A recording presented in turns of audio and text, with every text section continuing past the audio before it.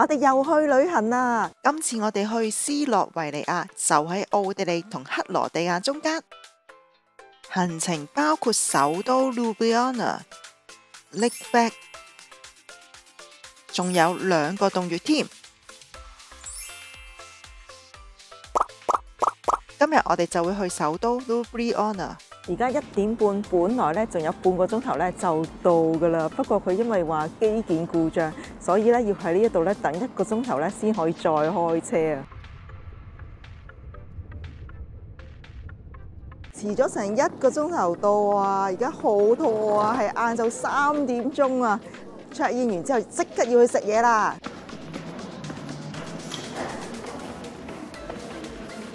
我哋住間酒店呢，有11層樓高噶，喺天台望返落嚟呢，好靚噶。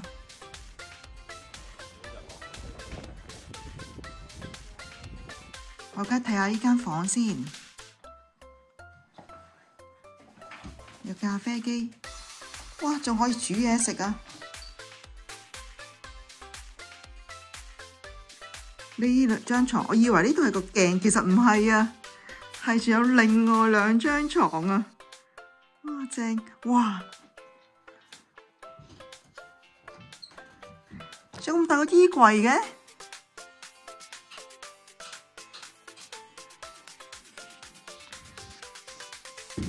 喺出面景先。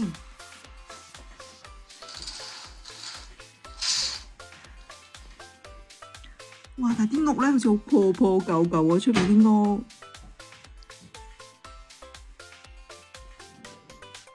入埋個廁所睇下先啊！哇，都幾靚喎！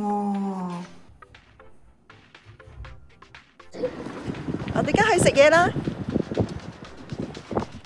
係咪發現有好多車泊喺度呢？因為呢喺舊城嘅中心呢係唔俾車入去㗎，所以呢只能夠將架車呢泊喺舊城嘅外圍，行入去或者踩單車入去。喺市中心都有時會見到一啲電動車嘅，可以接載翻一啲行動唔方便嘅老人家啊、傷殘人士啊，或者係孕婦咁樣嘅。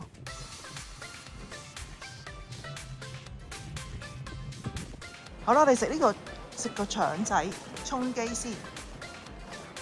但係都冇開啊！啊，有開。咁我哋睇下食咩先。哇，好香啊！呢個我哋上次喺克羅地亞咪食過咯。呢個係啊，我哋都可以再試下。我係一條腸，一半就4個半，一條就7個半。咁我哋試一條咯。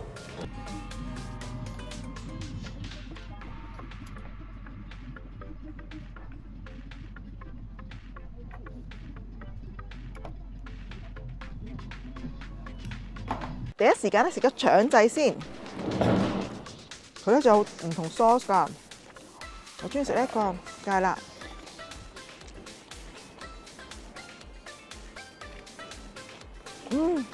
好好味啊，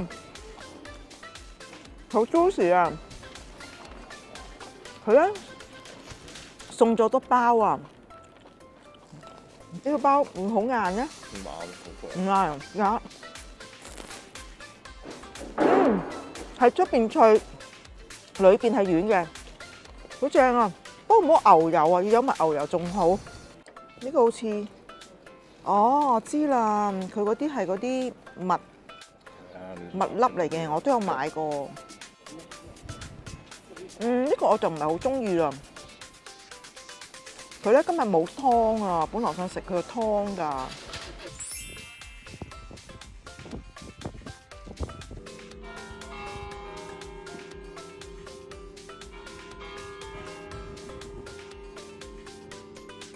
時間冇多啦，我哋要出發去睇景點啦。好在呢度每一個景點咧都好近嘅啫。首先呢，我哋嚟到呢個普雷雪倫廣場。廣場呢係以19世紀斯洛維尼亞一個好出名嘅詩人 Franz Prešeren 嘅名而命名嘅。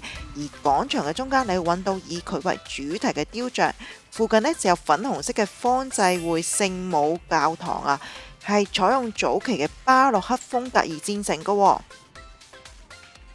而呢一座三重橋最初嘅橋梁呢，係建於1842年㗎，當時呢，只係得一座石橋嘅咋，係通往其他城市嘅唯一通道嚟㗎。但係到咗20世紀初呢，呢條橋呢已經冇辦法再應付日常嘅需要啦。於是呢，到咗1929年，政府決定重建呢條橋，新嘅橋梁呢就變成咗有3個橋墩啦。咁樣嘅設計唔單止令到呢條橋更加靚，仲增加咗佢嘅承載能力添啊！行過三重橋呢，就會去到呢個好特別嘅市政廳啊！佢喺18世紀初由哥德式改建成為呢個威尼斯巴克式嘅建築物嚟㗎。隔離呢，就係 Robin Franton 嘅仿製品啦。嗰3個河神嘅雕像呢，就係代表住呢一個區3條好重要嘅河流㗎。跟住呢，我哋就會嚟到呢個國會廣場啊！呢個廣場呢，有好多重要嘅歷史時刻㗎。喺1918年呢，就係喺呢度宣布脫離呢個奧匈帝國，而成為南斯拉夫社會主義聯邦共和國嘅一員啊！到咗1988年呢，呢度又發生咗一場好重要嘅抗議，導致去到1911年呢而宣布獨立嘅喎。我哋嚟到屠夫橋啦，佢有呢個名呢，係因為過去呢個地方呢，有好多屠夫喺度聚集嘅喎，佢哋仲會將佢哋拖完嘅動物屍體拋落條河裏邊噶。但係呢，而家屠夫橋已經變咗好靚啦，喺度呢，仲會見到呢一個雕塑家Jakub Perda嘅雕塑啊，佢每一個雕塑呢，都代表住一種人類嘅感情或者經驗，例如愛情啊、恐懼啊、慾望等等。我哋嚟到嘅時候呢，已經日落啦，影出嚟嘅相呢就更加靚添啊！跟住呢，我哋就會去到龍橋啊，喺條橋嘅4邊呢，都有呢個龍嘅雕像啊。聽講以前呢，真係有一條龍住喺 Ljubljana 呢一度嘅喎，所以呢，呢一個都係龍嘅城市，代表住勇氣、力量，係呢個城市嘅保護者。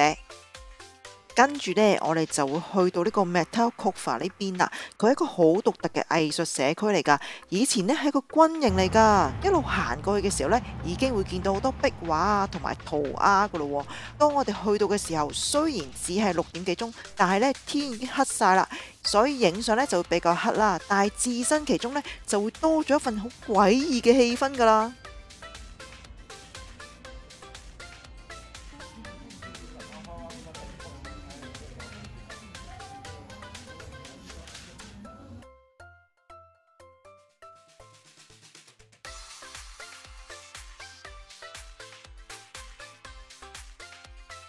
喺 Ljubljana 河嘅兩邊呢，會有好多餐廳啦，同埋酒吧。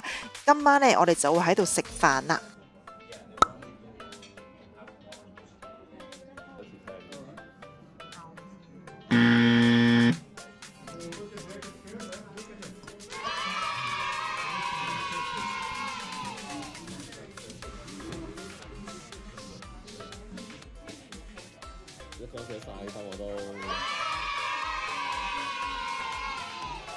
斯洛維尼亞呢係一個蜂蜜養殖大國啊！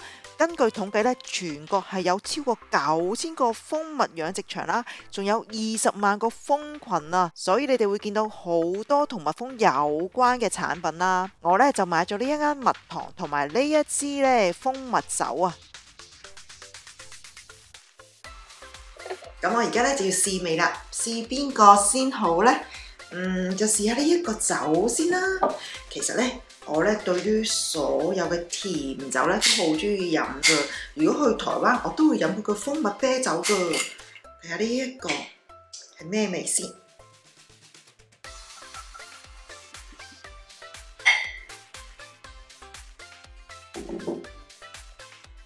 Cheers！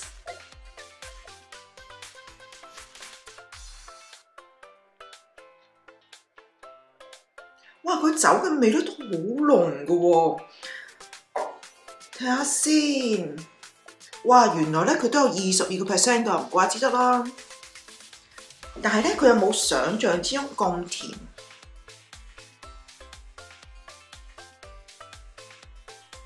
哇！好味啊，真係。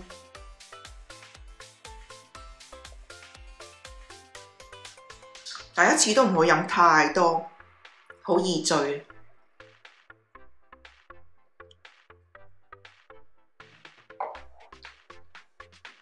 唔錯啊！如果大家去斯洛維尼亞咧，記得買翻嚟試下，尤其是中意飲甜酒，例如你平時都中意飲梅酒啊，或者係一啲冰酒啊，咁呢一隻咧應該都啱你嘅。哇，正！跟住咧，我要試呢間蜜糖啊！呢間蜜糖咧，我嗰時咧就冇乜時間去揀啦，咁我所以就揀翻呢一隻比較淺色啲，因為我中意啲清啲嘅蜜糖啦。咁但係我翻嚟咧就睇翻，其實原來佢咧係呢個金合歡蜂蜜嚟㗎，咁所以咧我 expect 佢咧都會比較甜啲啦，同埋咧花香味會比較清淡少少，應該都好啱我嘅。不過飲完呢個酒咧，當然要洗下個杯，同埋咧攞下個喉，飲翻杯水，清一清個味蕾。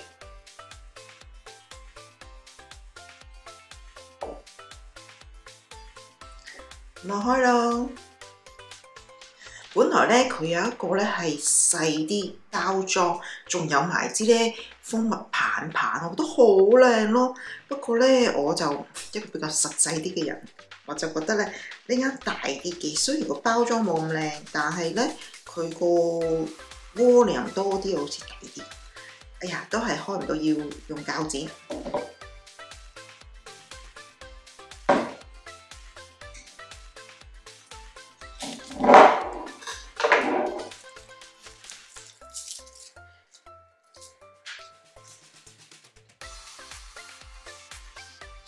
包裝就冇咁靚咯，不過佢呢個15歐，但係細樽嗰啲咧好似11歐，佢就覺得唔抵。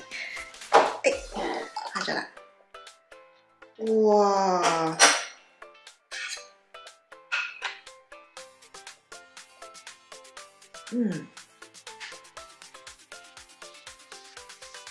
金黃色嘅，試下味先啦。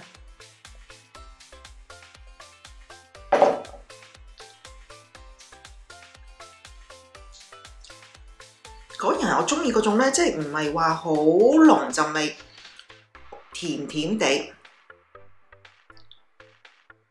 係清㗎。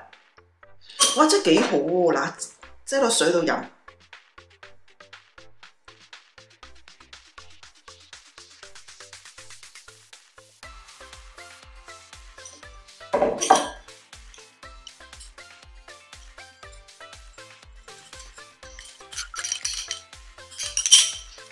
試下先，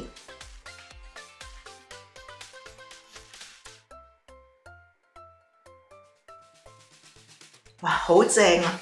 之後再飲一杯咧，可以咧養顏，又可以咧令到個喉嚨咧舒服啲咯。